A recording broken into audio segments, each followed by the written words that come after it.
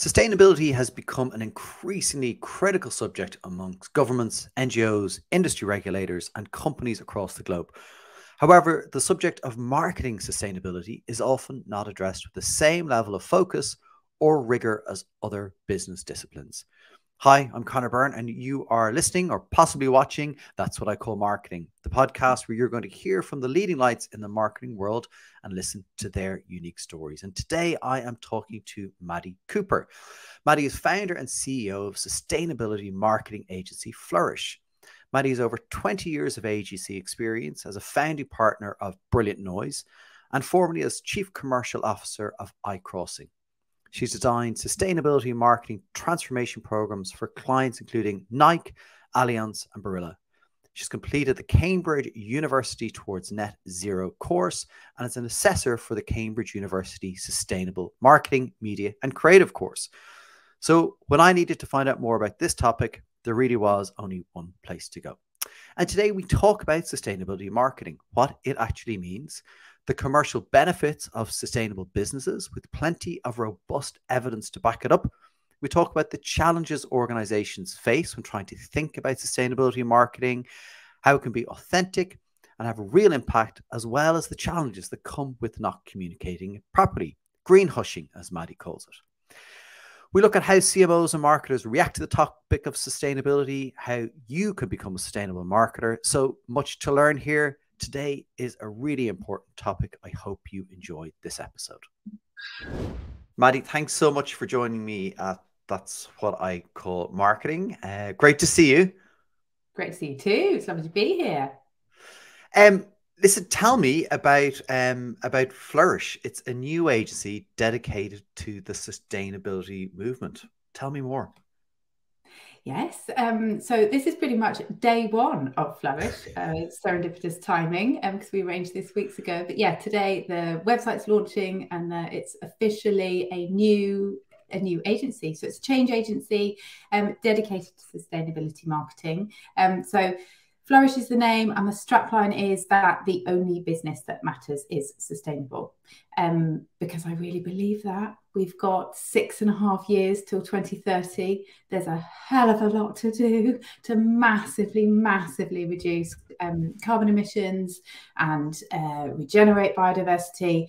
It's the biggest ticking time bomb that humanity's ever faced. And I think it needs all of the love and attention that it can get. So that's why I've moved to focus only on that topic. And yeah, loving it so far. Early days. And something you're incredibly obviously passionate about is sustainability marketing. But for people who may not know so much about it, and I will throw myself in the middle of that as well, what is sustainability marketing?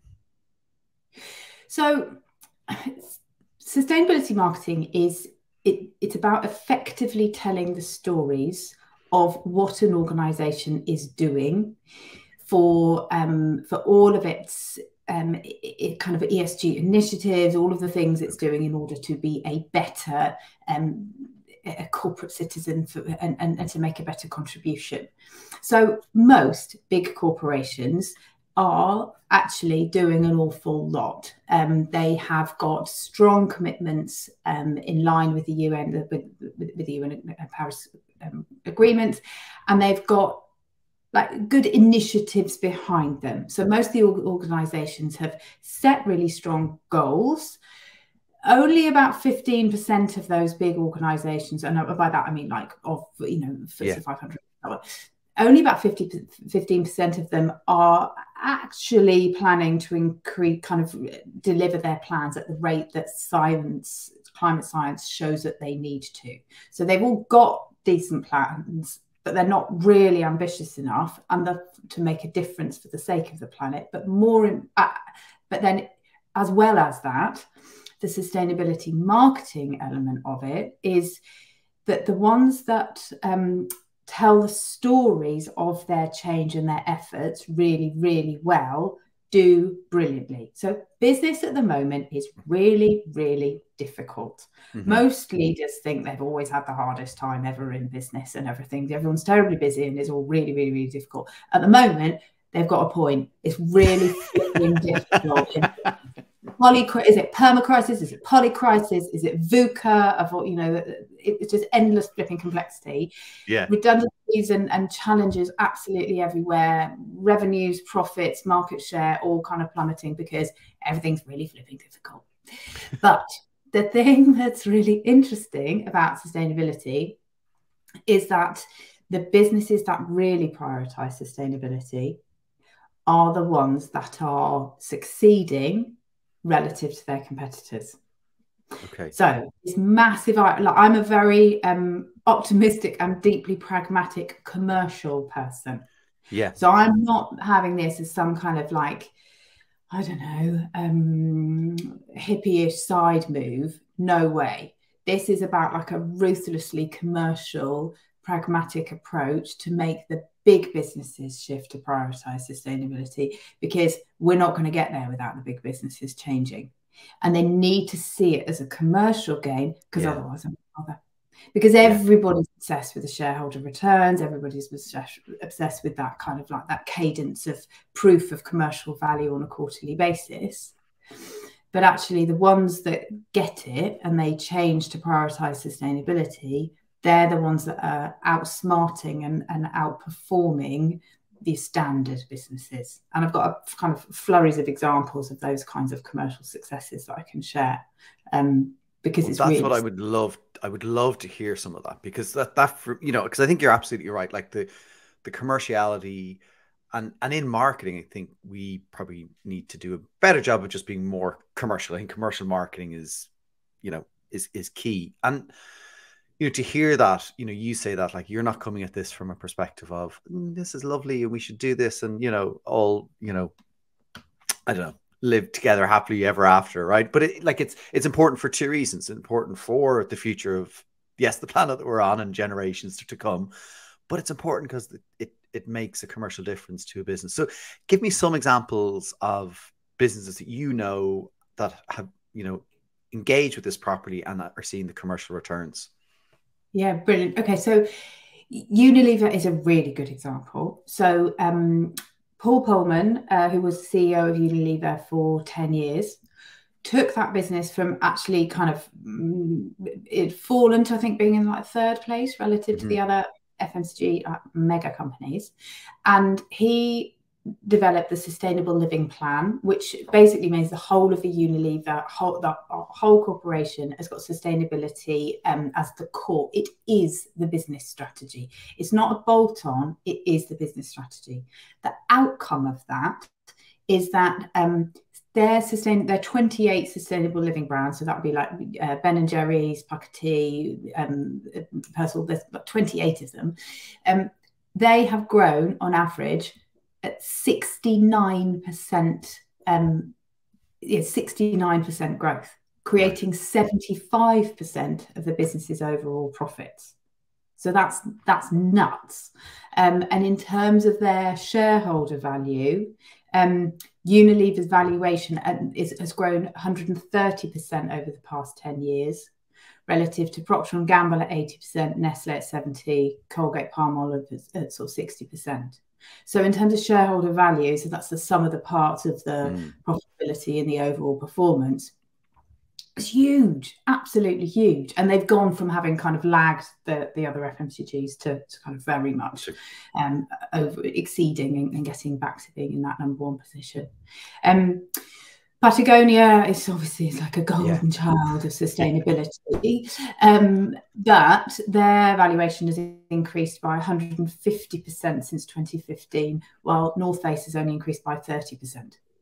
Right. So it's not like it's just this kind of, I live in Brighton and it's sort of very much kind of an alternative landscape.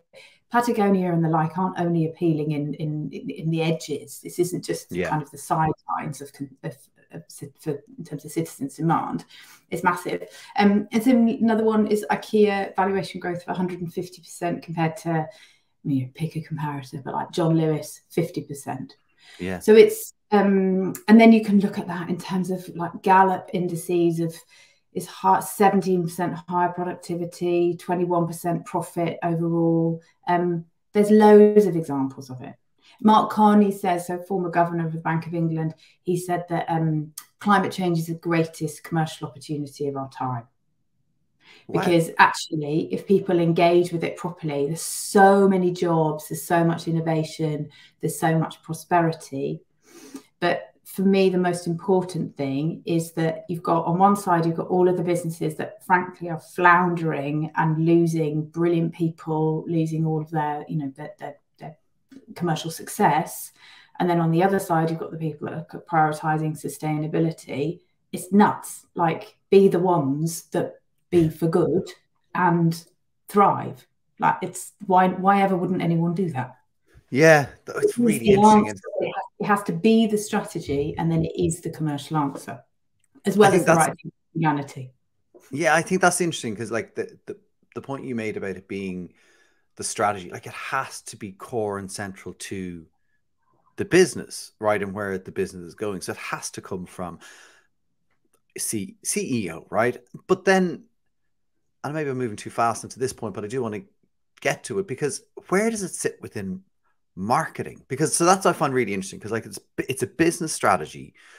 So what's the role of marketing, and why should there be sustainability marketing? Does it not just sit within the ESG part of the organization? So that, I think, is a key part of where Flourish is going to focus. Is it needs to come from a CEO and like a full board down. Like, that's why it's been so powerful at Unilever, because it is, sustainability is the business strategy, and then it weaves through the whole of the organization. Most big corporations have got their they've got their annual reports, and they've got the sustainability reports, because it's a legal obligation. They have to fill them in. The ones that think of it as a box ticking exercise, they don't deserve to thrive particularly, and they don't. And then there's the ones that have it like with real integrity. They're actually doing all of the things to make a difference. They are doing the right things, and for the sake of the planet, just doing the right things in line with the ESG plan, like fully completing all of the sorts of CSR initiatives. That's what actually is making a real difference for the sake of the planet and humanity. So good on them, and it's great that they're doing those things. But too often they have brilliant annual reports of their actions, communicate their action, and there is stuff that they're doing. But it's on the corporate website, or it's off the main website, or even brand websites, in the footer. I think only I look at those footers because I'm interested in what they're doing. I'd love to see their web analytics, because I don't think many people other than me look at those footers. They really don't. I mean, who would? There's an example. So I wouldn't be mean to name names, but say as the big automotive company, luxurious automotive company I was having a look at, and they say absolutely nothing about electric cars or sustainability at all, but it's automotive, and they've got massive impending targets, and then they've got a thing about their efforts like in a responsibility section off the footer. Now, what that company could be doing is communicating and telling those stories really brilliantly to elevate their brand and make it loved and desirable for this age of sustainability. But it's stuck. So you get these different brain types of leadership, and then you've got all of the ESG folks. The problem is that the ESG people that have chosen to work in ESG, or kind of in sustainability leadership within an organization, they're often from a scientific background, or they've got the clout and the integrity to be leading the program, but they're really different brain types to marketers. They don't think like marketers, so they irritate each other, because the sustainability folks have got all the integrity and they're doing all the right things, but the marketing folks don't really understand what's being done, so they're too scared to communicate it. Because they haven't got the confidence and the clarity to communicate it, it gets stuck, and then they don't tell those stories. So really, it should sit at the CEO level and be a strategy, but get the sustainability and the marketing people to connect and work together to get then the stories out to the market.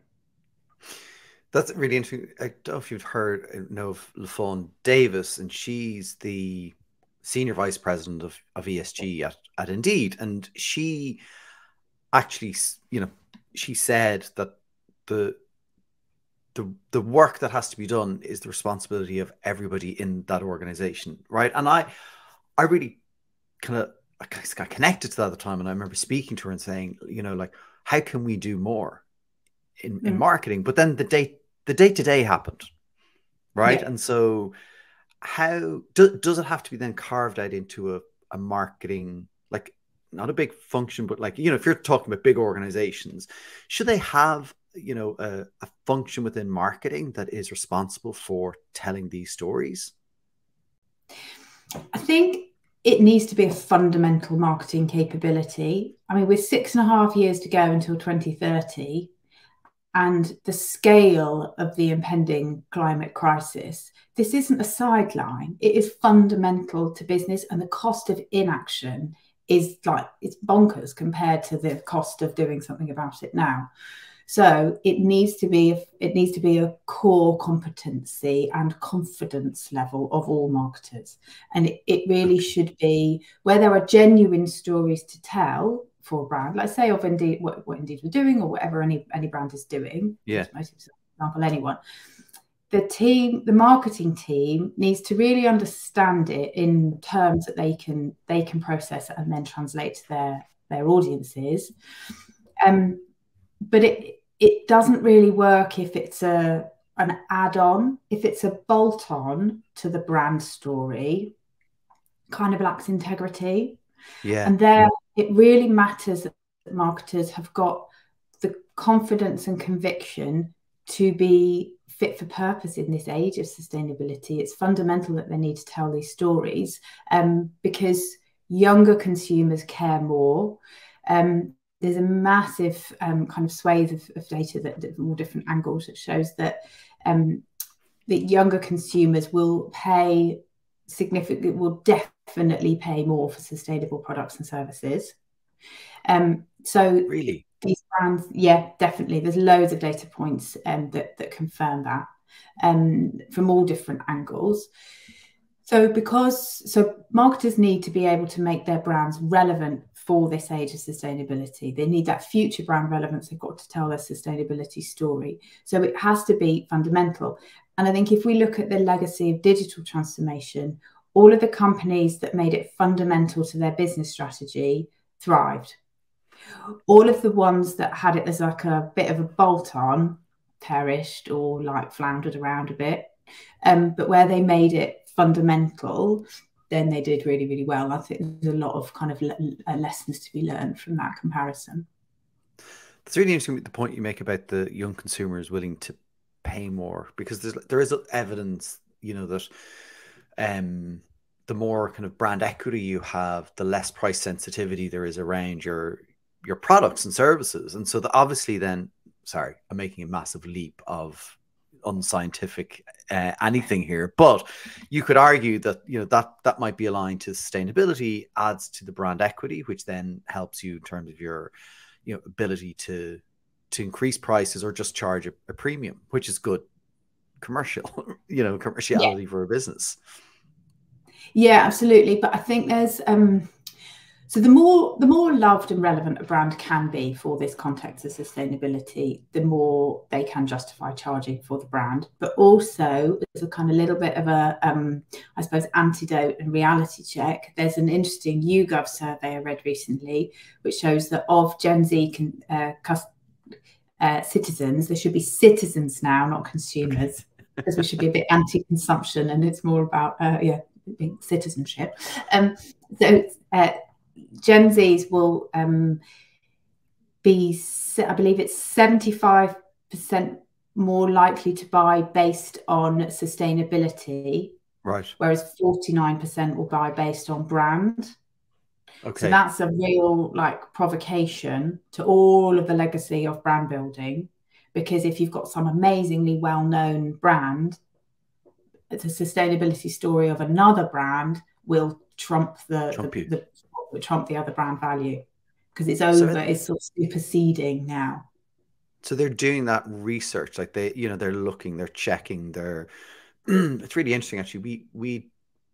I was looking to do something last Christmas around, the ugly Christmas sweater trend that happens every year. Yeah. And we're going to do something around, I can't remember what it was, but it was connected to it. I remember speaking to somebody on the ESG team, based out of Dublin, and his first reaction was fast fashion, though. You know, and that those jumpers are, you know, they're made, they're worn once, they're, you know, production values are low, like all the kind of things. His first reaction was that. I was like, that didn't even cross my mind.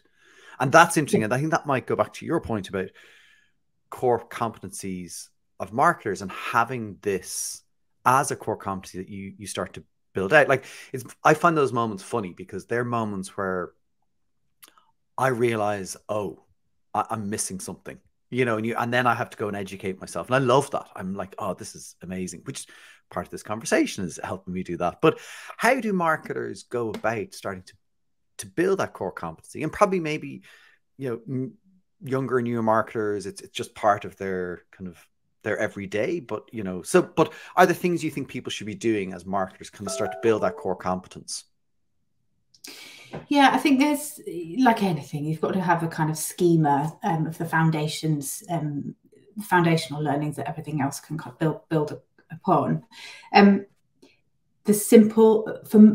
More people need to understand the reality of the impending situation. You know, we can all see the whether it's the significance of the climate change going on in Australia and you know, all of the in so many examples throughout Europe last year. There's the feeling it. The first is feeling it in order that people can kind of mean it and start to think and behave differently. So tuning into those examples, and that this isn't some kind of future state that will happen in lesser developed countries. It's increasingly real. Yeah. So for people to understand that and feel it more will help them tune in and take greater action. I think there's then layers of understanding of what matters. So things like your jumper example is perfect. I had one of the school emails yesterday saying, oh, it's dress up like a bee day on Friday. So this is my 5-year-old. And I wanted to put my head in my hands at the thought of like, okay, so they're learning about biodiversity. Great, 5, lovely. But then they want everyone to buy a load of cash from Amazon to dress up like a bee and then chuck it in the bin the next day. Like, what? So my son needed some trainers anyway because he needed them. So I've gotten some yellow and black striped trainers. That are made from recycled materials. So I'm very smug about that. But it won't be single use. And it can look like a bee, but it won't be single use. Now, that's obviously a daft example. But whether it be the jumper day or encouraging people in schools, in businesses everywhere, like single use is not cool. Right. And it's not just the plastic water bottles. It's like it's in everything. So then it's the layers of understanding. So keeping things for as long as possible really matters. So the Patagonia principle of making things that last, so buying better and having it last longer, is like fast fashion has got to stop. More expensive, higher value things. That's hard in a cost of living crisis. Yeah. But from a retail perspective, just this addiction to that, I shop, therefore I am, new stuff, like that's got to diminish now so that people have things that they keep for longer. And then it's things like helping them to understand that the sort of repairing things is cool and it's a good thing, and and then donating them or kind of handing them on to other people, giving them a new lease of life is important. Worst cases, you would recycle something. So kind of recycling, it's like a last resort. That's interesting.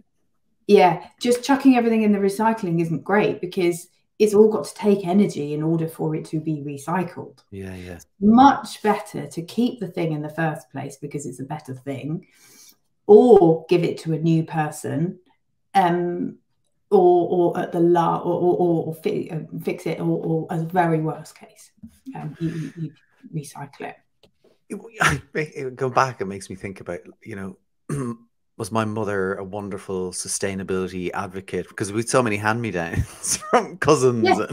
But that's really interesting, isn't it? Like, and it's not today or yesterday, but it's not that long ago either, where, the bag of stuff would come from the older cousin, or we'd be sending, you know what I mean? And that would come and we'd go through it, and that was it. That was your new clothes. Yeah, absolutely. And few things being new and it being normalized. And I think things like vintage are really important for that because they're making it cool. Okay. No, it's not. Younger generations are now seeing that buying stuff from vintage is desirable. And there's big changes in that. I can't remember the exact statistics, but I'm going to be sharing articles around it. There's a quite a surprising percentage of people in the last only in 2022 bought secondhand tech. So the rise of vintage is one example, but whether it be like Music Magpie or in instances of that where people buy used technology rather than leaving the old versions sitting in a drawer, which most of us, too many people do. That it's you buy something that might be like a year old or something, but it's not, again, the addiction to the new. Making things last longer is much more, is the cooler way. There's a big campaign here. I can't remember which telco it's for, which is, probably they'll be annoyed if they are listening to this. They're like, but it's about it's about recycling old mobile phones, and it's been done in a clever way in that it's the money up front. Like, you can get money for this phone that's sitting in your drawer wherever it is. And my assumption is they're doing it for commercial reasons, that they will get those phones, obviously somehow or upcycle them. I'm hoping they're not going into just a tech, dumpster out the back, but like that there's some gain in it. And that's, I think Vinted is a good example of that as well. Like, I'm definitely probably not that target audience, but I've seen their ads.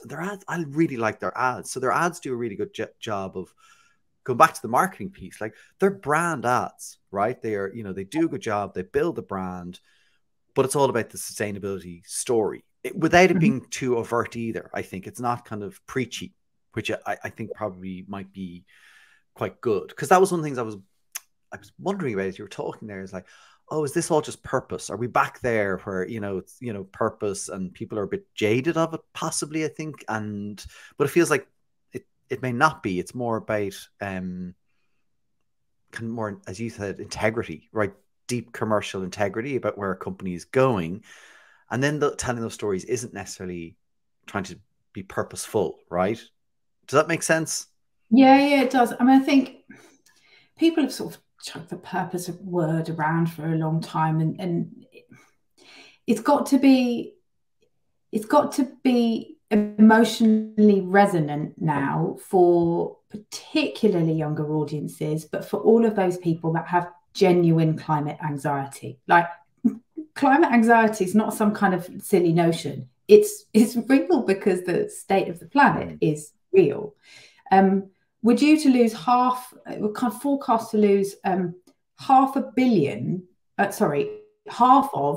GDP because of the dependency on high functioning biodiversity. Like, half of global GDP,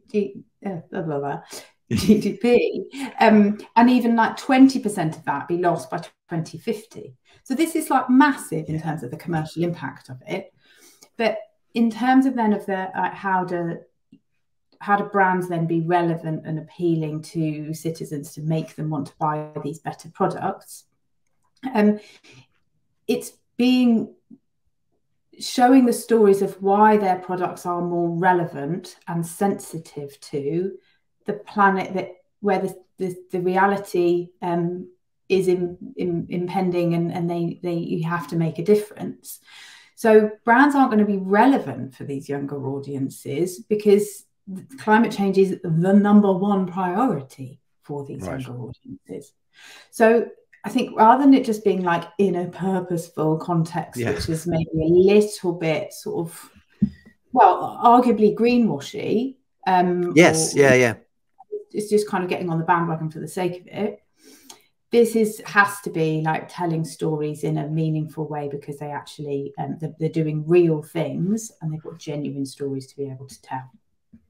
And it's like that, anytime if you're making an ad, one of the things you look for is what's the role of the brand in this piece of communications. Like, again, that seems like really important to know. Like, what is the role of this brand in what we're doing around our sustainability objectives. Because if that's not clear, or if it's not genuine or authentic, it's just going to smack of, you know, as you like, greenwashing or whatever kind of washing you want to call it. Yeah.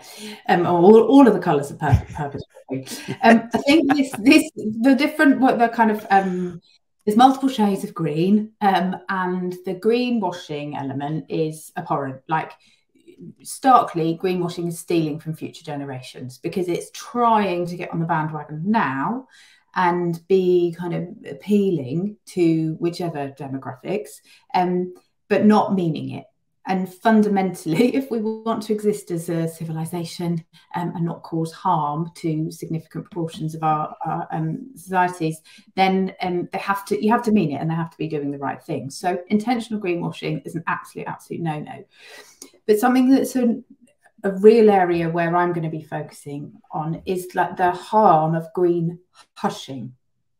So green hushing is a really important concept for people in the sort of in the sustainability marketing space to understand. And green hushing is really dangerous, and lots of people have said it's as dangerous as greenwashing. So Deborah Meaden and I think Mark Carney and various people have referred to it on that basis, because the problem with green hushing is it's slowing down the climate movement, and we haven't got any time for that. Like the UN Council have said, you know, with this recent IPCC report that was just out, it's like, we've got the means to reverse climate change. There's the ability to do it, but it needs radical acceleration. And yet we've got inertia within organisations because they don't quite know what to do and what to say. And that's where the greenwashing is really damaging, because people are marketers usually because they haven't got the confidence and conviction and capabilities that we spoke of earlier. Because they haven't got those, they're so scared of being accused of greenwashing that they kind of say nothing. Right. And if you say nothing, then they're not accelerating the rate at which consumers choose their more sustainable products. So if a business has really invested in the innovation to create more sustainable products, if they've made all of that effort and investment, then they need to communicate them effectively to get citizens to buy those things more than they bought the other dirtier, carbon greedy, whatever versions. It's really, really important that they do start to buy those at a greater rate, in order that we can decarbonise and make a gentler impact on the planet. So if the stories aren't out there because of the greenwashing, everything is slower. The adoption of more sustainable products is slower. The commercial growth of the businesses that are trying hard but communicating badly, their success is slower, which means that they're then likely to be investing less in all of their ESG kind of initiatives in order to be better. So it's kind of like a really negative spiral that needs a rocket up it. So if they can break the green hushing and get on with telling stories really effectively, it's absolutely what their commercial success would needs, and it's definitely what the planet needs.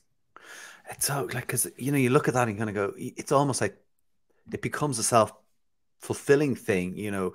Oh, we won't tell the story. And then it's like, we look at our products that are more sustainable, they're not doing as well. Do you know what I mean? And then we're like, well, it's not commercially viable, and we'll do less and less. You know, you can see how that becomes a really dangerous spiral. Whereas if we've created this product that is more sustainable, we need to invest more of our money in communicating about that product over the one that we have for years, you know. And it just, that's easy for me to say, right? Because, you know, and I know what it's like in a business, and people are like, yeah, but we've got this short-term thing. And maybe there's a great case study, actually, nothing to do with sustainability, but it's one of the IPA effectiveness case studies from Direct Line.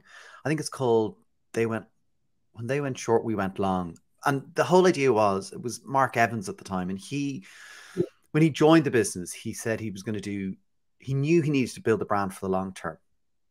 But he also knew that if he just came in and said, I'm going to build a brand for the long term, and we're not going to worry so much about our short term, he wouldn't have lasted 6 months, because the business was so reliant on short term. And so he knew he had kept the short-term machine humming and driving leads and driving sales.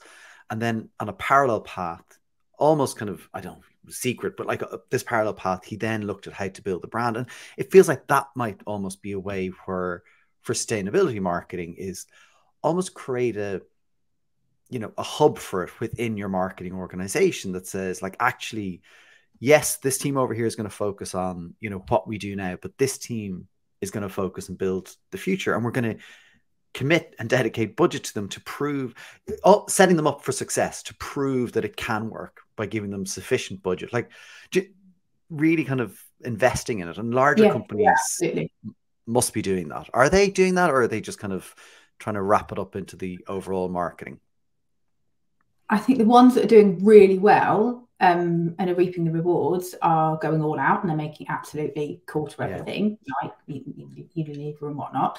But the ones that are floundering are the ones that are kind of launching sustainable products, but they're launching them in a kind of a bit of a meek, sort of poorly funded way. And then you've got, say, the Unilever are thriving and enjoying all this 69% kind of growth and all of the profits that go with that, relative to other FMCGs that are launching products, sustainable products, but poorly because they're so scared of doing it. They say really kind of like, well, it's in recycled packaging, or like what fairly limp claims, really. They don't say really decisive, impressive things.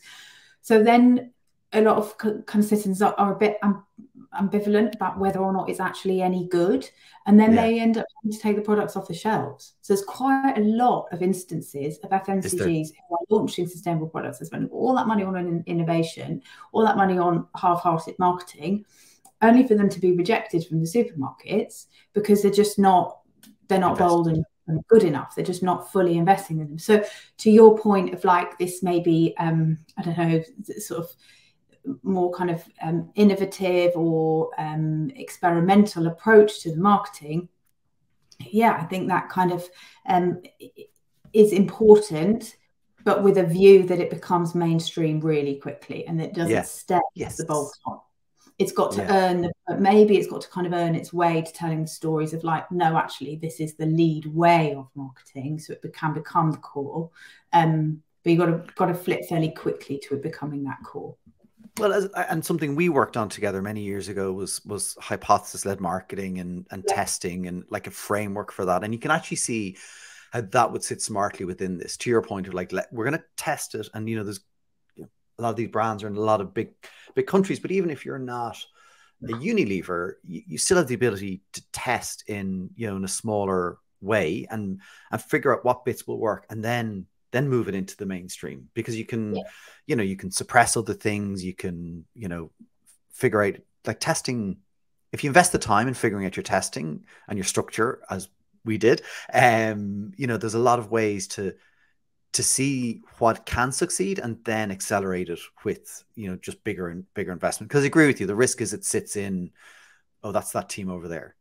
Like they have to have a proper seat at the table, right? Which you need probably then senior leadership running, if you were to set it up that way. And I'm not saying that's the right way, but you need senior leadership that have kind of a strong voice and are given the investment and the ability to prove that it can work. And out of the brands that you see, and maybe not like the bigger ones, like are there kind of, I mean, we've mentioned Vinted is a good example, but are there other smaller brands that you see that are doing well in this space?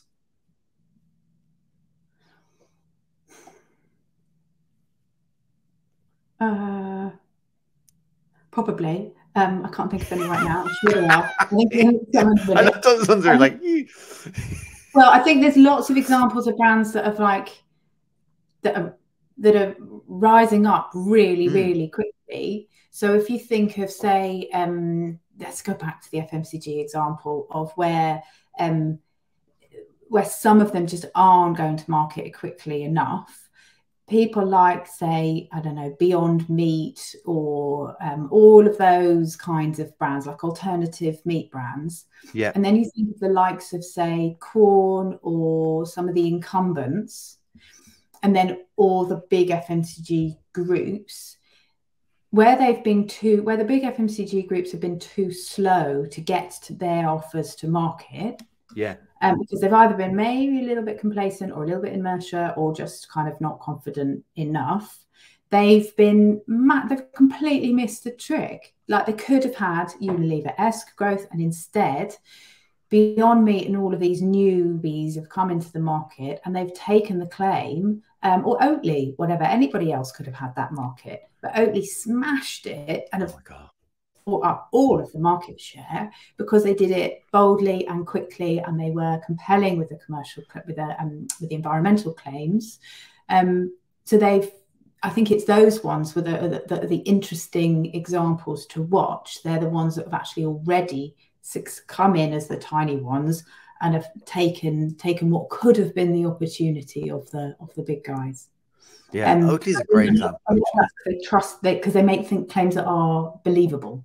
Yeah, yeah, I like Oatly's work, and they're kind of structured strangely, as far as I know, in terms of marketing. I don't know if they've a traditional marketing setup with the CMO, and I did read something recently. I think so. They're very creative led, which is interesting because that makes them more disruptive. And maybe there's just less of a, like, they're willing to take more risks because they've, in a way, less to lose sometimes. When you're a bigger brand, you're like, well, you know, a dip here is a dip. But as you say, there's so much evidence that says it's commercially not more than viable.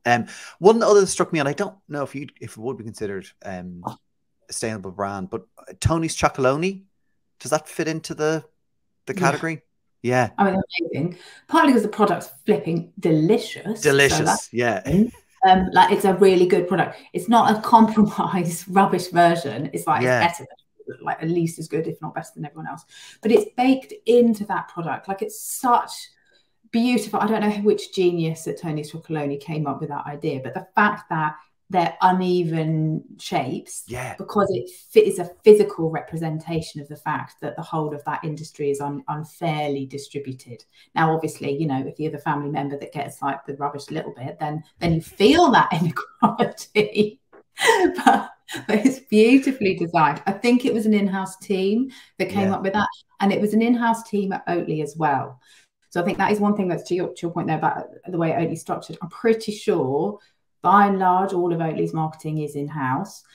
And I think it's what that shows is they really have got the deep understanding and the confidence and conviction to be brave and bold and trust in what they say. So that's certainly where I'm going to be focusing, is like building the in-house capability. Because if you've got a lack of understanding within a brand's team, and then you've got agencies that don't really get it, and they've got a kind of incumbent way of thinking, you're never going to make the change quickly enough. And that, you know, that's where Tony's Chocolonely and Oatly stand out. Yeah, Tony, I remember sorry, no, go ahead. No, these claims have got to be believable. So I read a thing that I think is a 47%. There's a study that I can send you the stats for, but that 47% of consumers in a good study said that they would buy the more sustainable product on offer if they believed it, but they didn't quite believe the claims. So they would be willing to spend the extra, pay more. I think it's up to at least up to 10% more people are very happy to spend for something more sustainable, despite the cost of living challenges. But 47% of them said that they wouldn't just quite, because the claims just weren't credible enough. So again, like, focusing on really optimizing the way that these claims show up so that they feel really believable and appealing makes all the difference to get that shift, to make people go for the sustainable options. Yeah, you really have to tell the story. And like, there's such, again, we know like fame and emotion do so much to grow brands. And like, this is all like tied to emotion. And I don't mean the emotion of fear of, you know, doom and gloom. I actually mean, like, there's positive emotions here. Like, again, the Tony's Chocolonely one is wonderful, because I remember getting one of the bars and showing the kids, you know, why it was, you know, designed the way it was designed. And now when we're in a shop, that's the bar they see. You know what I mean? Like, it's like, that's, I know they're not advertising to kids. I did that, but it's like, but that's your, well to you. So it's fine. Yeah. but it's like your memory structures, it's your brand, like all the good stuff that we hear about, you know, if you read Paul Feldwick and Peter Field and all that stuff, you can see how this sits in, and go back to my earlier question, like, does it sit with marketing? Yes. Yeah. The Because stories it's have to about be brand told. affinity. You know, it's all about, like, we've had so much of the sort of I shop, therefore I am kind of, we're all built in that way to want nicer and better things. It's part of human evolution to want nicer and better things and lovely experiences. But we have an affinity with the brands that we choose to associate with, and they create our identities. It's just basic, you know, basic human design. For those brands that can be even more evocative and appealing for this age of sustainability, where more and more people are concerned about the planet, the future of their children, can their children have children, all of this like reality, people want brands that they can feel good about, that are making the world a better place. So it definitely sits within branding, but they've got to be able to talk to the sustainability folks to get the right stories out, because otherwise the stories might be a bit ropey and risk greenwashing. So they've got to, it's got to be a way of talking to each other. Oh, brilliant. So if someone's listening today and they've heard this, they're kind of going, oh, you know, I think, you know, we're not doing enough in my organization. You know, I sit in marketing. What advice would you have them to kind of grab this? Because it feels like, to me, this is an opportunity for a marketer to kind of go, wow, this, you know, this could be a huge thing for me to own. What advice would you have for somebody who's kind of sitting there going, what should I do now? What should I do to own this? So a couple of things are that I'm leading a new thing called Marketing Declares.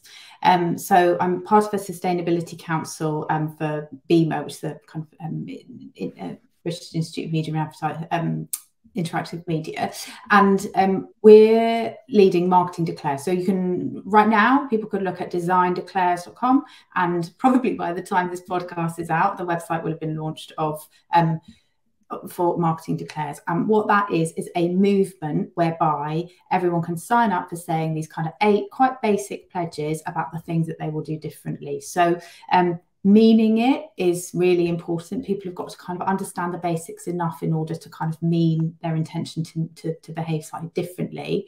And things like challenging the briefs, questioning, you know, what's the integrity behind the brief and what they're thinking of and what they're asking for. So just looking at Marketing Declares will be the kind of 8 pillars of it. There's this massive toolkit that goes behind it that makes it really easy for people to take action, whether they're within when they're with a client team, when they're working within an agency, or just any marketer.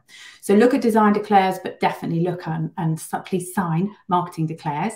And the other thing that you could consider is something like, particularly if you can get your organisation to pay for it, the Cambridge Institute of Sustainability Leadership is a really, really good one. So they're like 8-week courses, and they're really, really worthwhile. And I last week started to become an assessor for the program, and it's amazing.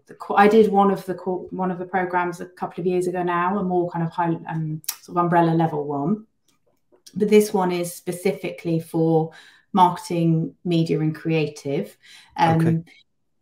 The content's fantastic. The community and conversation within it is absolutely fantastic. And it's a really powerful way to accelerate someone's understanding of this context and how they can think and work differently. So, you know, as a kind of taking the pledges or really getting stuck in, they would be 2 sort of, ends of the spectrum of how to get involved. Amazing. They too new to me, so definitely things I'm gonna check out. I really appreciate it. Maddy, thanks so much for your time today. I've really enjoyed catching up with you again. It's been a few years, COVID thrown in the middle, so we're not sure how long it's been. But you know, obviously this is something that you're incredibly passionate about, and like that just obviously comes through. And so just massive you know, best wishes with the new venture. I know it's not a new area for you, so you've lots of depth of expertise in this, and yeah, I think organizations are going to be lucky to spend time with you and, you know, figure out how they can kind of accelerate this. So best of luck with it. Thank you, Connie. It's been lovely to see you again, and great to have this conversation. I've just thought, actually, if anyone wants to have a look at those top tips, I have put them already. That manifesto, I've already put it on the website. So it's flourishingworld.com. And then if you just have a quick peep at the About section, it's got all of these kind of manifesto points that are all there. And then that one, as soon as it's live, that will link on to Marketing Declares, where you get the full toolkit of how to take action. Amazing. I will add links into the description as well, in all the different places this will show up. So, Maddy, thanks so much. Thank you. Thanks, everyone. I hope you enjoyed that episode. Maddy, her passion for the topic is evident, but Maddy comes at this from a really commercial perspective. She wants to provide the evidence of the commercial value of sustainable businesses and help marketing increase its involvement in communicating that for greater business impact. Maddy is leading marketingdeclares.com, a climate energy emergency movement, in collaboration with their fellow members of the BIMA Sustainability Council. So check that out if you want to know more, or visit flourishingworld.com. So that is it for this episode. Thanks for listening and watching to That's What I Call Marketing. If you did enjoy, please do share, add comments with your feedback. You can get in touch and find all previous episodes on that'swhatIcallmarketing.com, or follow us on Instagram, That's What I Call Marketing, on Twitter at @that's_marketing. And now you can watch our episodes back on YouTube, and you guessed it, That's What I Call Marketing. So for me, Conor Byrne, until the next episode, take care.